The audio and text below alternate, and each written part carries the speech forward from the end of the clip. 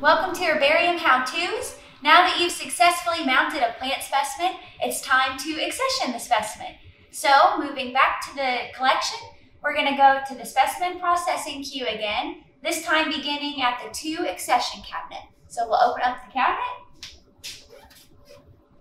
As you can see, we have cubbies that say ready to accession, and we'll pull out the specimen and we'll get started.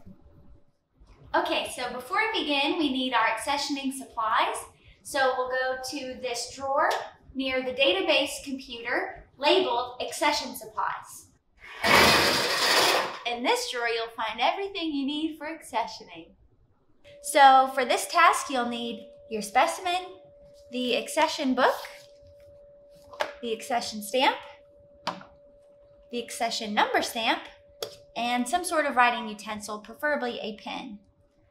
Okay, so to begin, we're gonna open up the book here to the most recent page. We're gonna add the date of this accession. So today's date is May 5th, 2021. And I'm gonna add my initials so that way we can keep record of who did this accession. And in the comments, we're going to add a note about, is this a new accession or is this a specimen that we found in the collection that potentially didn't have an accession stamp? So in this case, it is a new accession. So I'm going to write new accession. And you'll notice that the last accession has been stamped here so we know where we left off. So this accession stamp is unique to each specimen. So this number will never be used again, and that's why it is important that we record that in our accession book. So the last specimen left off on 90. So I'm gonna, in the stamp here, I would change it from, it was previously on 90, and I change it to 91. And before I stamp in the book, I want to make sure that this still has ink. It's been a while. It was December 2019 since we last did this. So I want to make sure that the ink is still fresh. So I'm just going to take this and place it on this scrap paper here. Press down. Okay, and that looks really great. So it's good to place in the book now. So I'm going to place this here. Press down. So the first accession that we're doing is 91, and we're only doing one specimen. So that means our first accession and our last accession are going to be identical. So I'm going to place this here and stamp.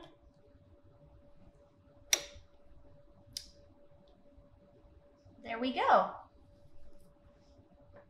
Okay, so once you've made your record in the accession book, close that. We're done with this.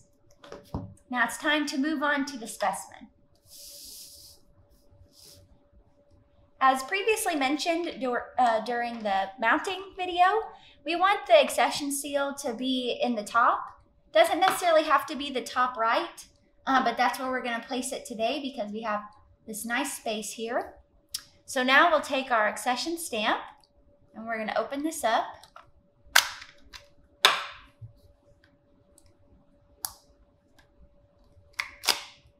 Go. And as you can see, it's got a nice label at the top, so we know how it's oriented, so we're not kind of stamping blindly. So if it's upside down, then of course it would be stamped upside down, and that's not how we want it to be on our specimen. So we're going to practice again, make sure it's oriented in the proper way, and we're just going to gently press down. You don't have to smash it or hold it down. It'll be perfect if you just do it nice and gently, just like that. So we can see the ink is nice and fresh. And now that that looks good, we're going to place the same stamp onto our specimen. Then we know that this is from the SIU collection. As you can see, just place that there. Make sure it's straight. Press down. And that's it. We've added our accession stamp. Now we add our unique accession number with our accession number stamp. And again, you want it to be oriented properly. So we're going to do a test again. This is going to be on there forever. Okay, that looks pretty good. You'll see that the numbers are in line, and we can adjust if they're just a little bit off, just like that, by turning these dials.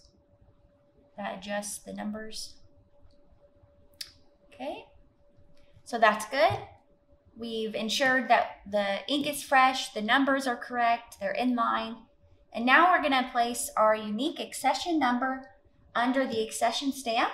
So we're going to come here, we're going to line it up, and then gently press down. And there you have it. We have successfully accessioned this specimen.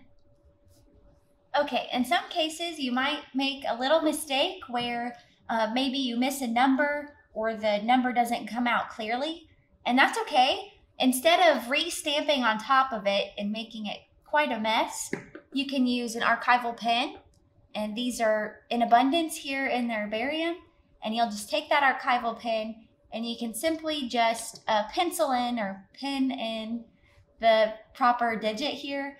So in this case, I'm missing a 1, so I'm just gonna, with my best handwriting, there we go. As you can see, now we have a nice clear number. Maybe this 5 wasn't very legible. We could just simply kind of go over that very gently. And there we go. Easy to fix your mistakes.